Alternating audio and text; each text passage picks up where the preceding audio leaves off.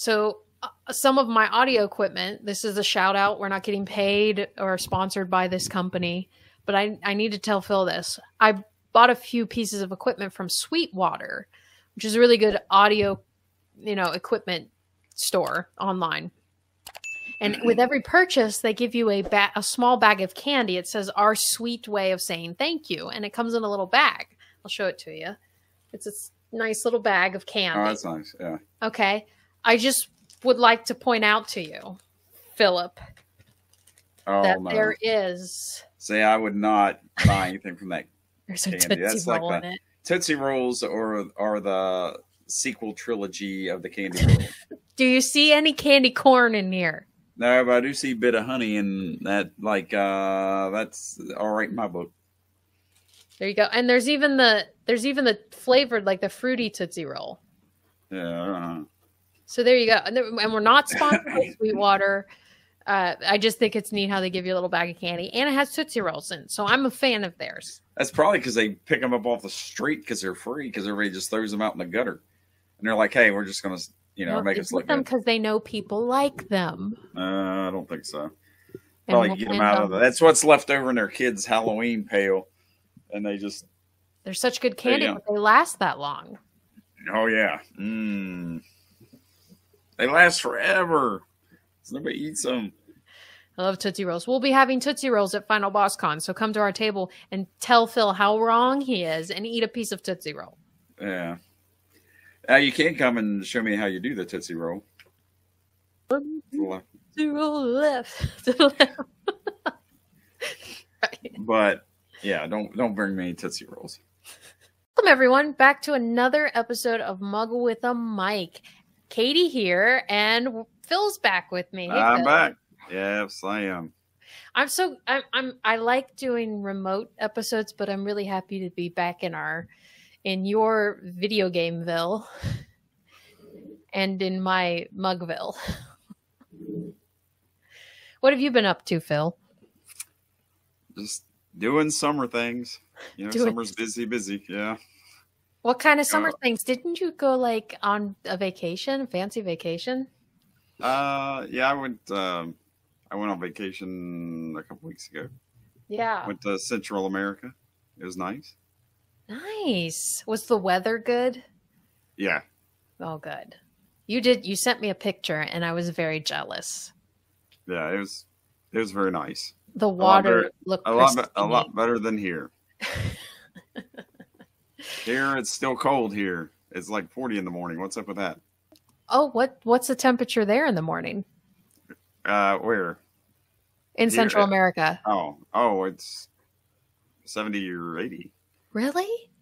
Yeah. But I'm not there right now. So. But I wasn't asking you literally. What is the current temperature right here now? Oh, here, I don't know. Probably. Well, technically, it's whatever. It's 82. Well, it's whatever your thermostat's at. Well, that's true. It's 82, but in the morning it's been like in the 40s, like early morning. Like a couple weeks ago, it was like 40 during the day. It was like freezing. Mm-hmm. Well, two special things. Today, we are recording this on Father's Day, so happy Father's Day, Phil. Thank you. Yeah. And I just realized your shirt. Please tell everyone what your shirt is. I just saw it. Ruff, ruff. Ruff, ruff. It's Paws. It looks like the Jaws picture, but it has a wiener dog. Is that a shark going after the wiener dog? No, it's like a big dog. Oh, okay. Like a big Doberman or something. I see the teeth. It's fluffy. Yeah. But yeah, instead of Jaws, it says Paws. Yeah. Well, happy Father's Day. And tomorrow is Juneteenth, another day to celebrate. Yeah. All right. Let's do our mugs now, our mug section. You go first. Pause. I got Ooh. Costa Rica. Hey, we just talked about it, Costa Rica. We did. That is literally what your picture looked like. Yeah. Yeah. I took my picture and slapped it on that mug. Is that the truck you were driving? Oh yeah. Surfboards on it.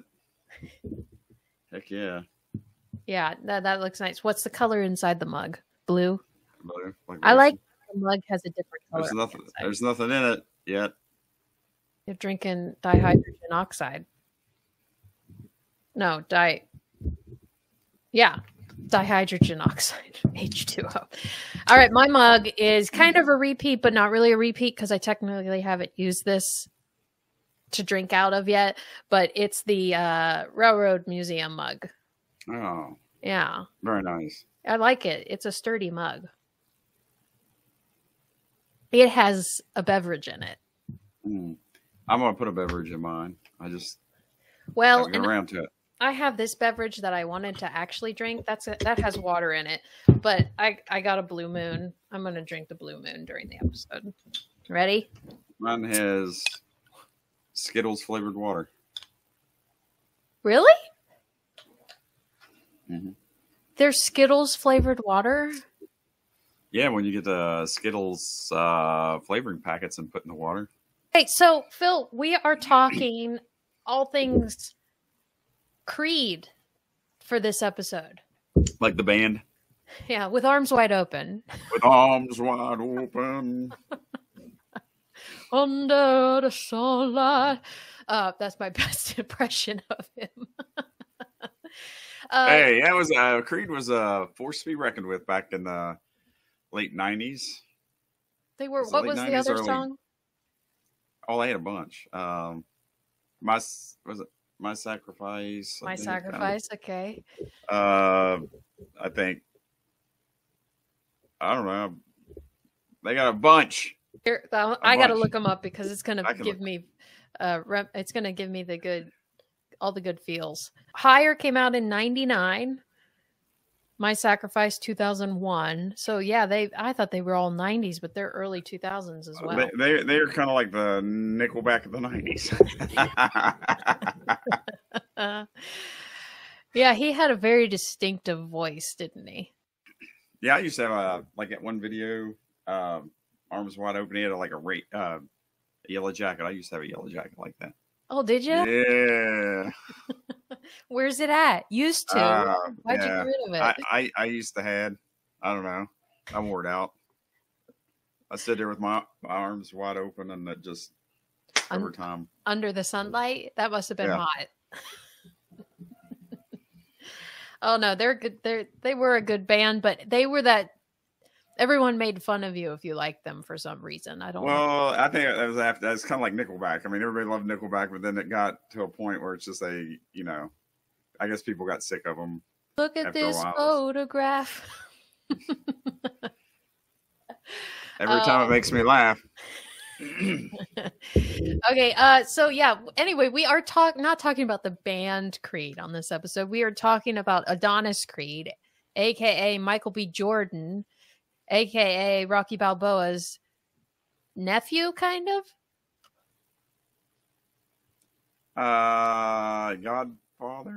Godfather. Was he his godfather? Okay, I think so. I mean, because that was Apollo Creed. I mean, Rocky wasn't related to Apollo Creed, but I think maybe I don't know. You just watched it. You just watched all three of them. Well, I didn't watch. Okay, so full disclosure, I watched the first Rocky when I was really young, and then the rest of them. Well, I meant the Creeds. You just. I know, but you don't really fully understand the full story of Apollo Creed if you don't watch the original. So you get bits and pieces and information from these new Creed ones, but if you. Yeah. He calls him uncle, but I think it's just that's like kind of a. Oh, no, I'm not saying that they're fully related. I think that it's just the relationship between his father and Rocky. Yeah. Yeah. But yeah, so we'll get into talking about that. It is a boxing movie. So Phil, I just wanted to test your boxing knowledge. People hit each other. Yeah. In the face. Ding, ding, ding, ding, ding. And upper torso. Okay. This is the beginner punch that you'll likely start with practically every boxing class. It's also referred to as one when calling out combos. That would be Hawaiian punch. The Hawaiian punch. That's another flavor packet, right? Yeah. No, I'll give you a clue. This is only for our visual viewers, not for the podcast. It's the viewers. face punch. What's this one? The face punch. No.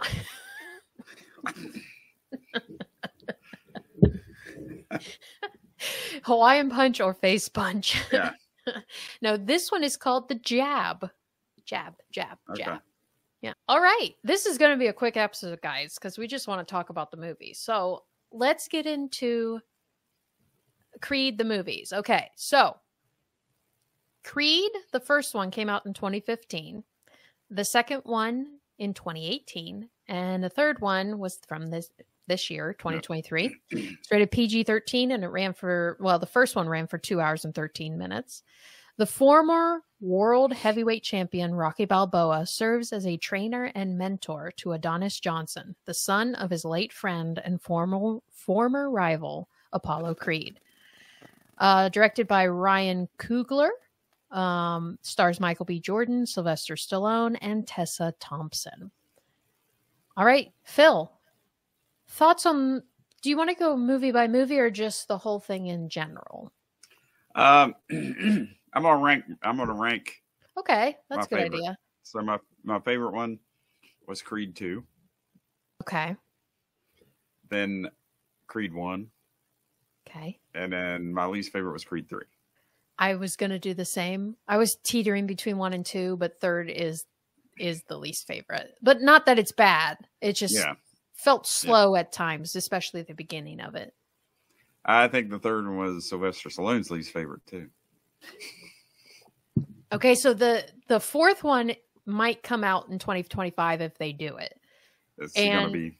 Sylvester hinted that he might be in it. Okay. But he said he didn't want to. He thought the third one was too dark. That's why he wasn't in it. Also, they wanted him in it. Yeah. He didn't want to do it. He didn't like the story. He thought it was too dark. Well, okay, so we'll just get into Creed 3 right now because we already have. Yeah. So he's aged and he's retired, quote unquote. Mm-hmm. And then he comes out of retirement, does that fight, and then we end the film. I think they're clearly saying we're coming back because the last scene, the camera stays in the boxing ring. I think if he was done, the camera would have followed him, but the camera stays in the boxing ring. So we're going to come back for another movie, I think. But what are they going to do? Is Adonis going to train someone else, or are we going to see Donnie fighting again? What do you think? No, I think he'll retire. I mean, like you said earlier, boxers only have an X amount of. You get too old. Any sports. I mean, so I don't think. I mean, I don't know. I mean, if they do another movie, possibly, but. I could. But is Donnie going to train somebody else? And if so, who? His daughter? Yeah. Maybe. I mean, he kind of started training her. Mm-hmm. So, I mean, they could go kind of a different direction with that. Yeah. I just, I'm not sure. So. I you know me. I like when the girl takes the helm. So if they spotlight his daughter, Amara, that'll be neat. And it'll be neat because she's deaf. So does she learn rhythms of the punching and she's not affected by the crowd and everything else, and that'll be interesting. What did you think about the final fight? The way they filmed it, where it was like he was fighting kind of like childhood. I don't know. It was just, I thought it. I don't know. Tell me your thoughts on it. Did you like that? Or they? Okay, so I can understand what they were doing and what they were trying to. Yeah.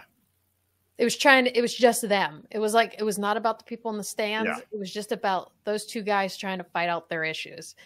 So I get it, but I didn't enjoy it as much as I would have had they included the lights and the sound and the crowd and everything. Yeah, I don't think I mean, kudos for them for attempting that artistically, but I just don't think they pulled it off well.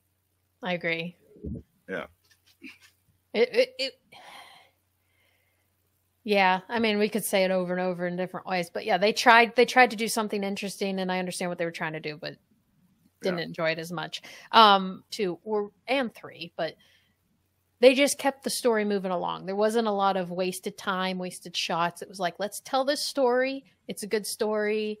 And I thought it was quality and not quantity of a film, and I liked it. What if they did the 4th one? What if they had Adonis Creed fight Killmonger? Who would win? Who's Killmonger? Help me out. Off Black Panther. It was his character. Ooh, evil twin. Yeah. You know, okay, let's talk about Mikey. Or they could have him fight the Human Torch. The same guy. Because he played the Human Torch. And, okay. That really bad Fantastic Four movie. Speaking as the female of the podcast, and you just brought up Human Torch. Flame on when Mikey B. Jordan stepped on the screen in his boxing physique. Woo!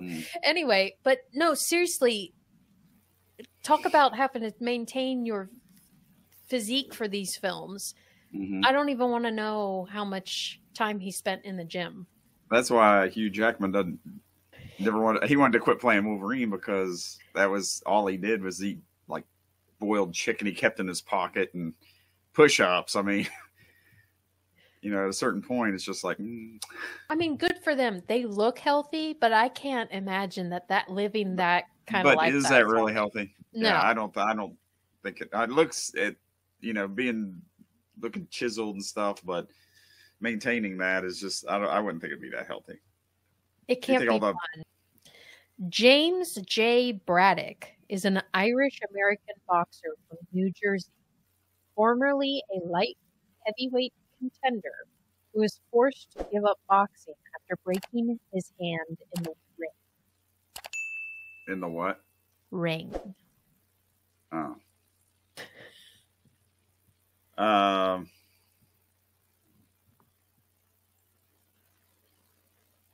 I can give you a clue as to who the main... Raging Bull. No. I'll give you a clue as the main actor in it is Russell Crowe. Gladiator. No. Think of a glass slipper. Cinderella. Cinderella Man. Oh, yeah, Cinderella. That's what I meant.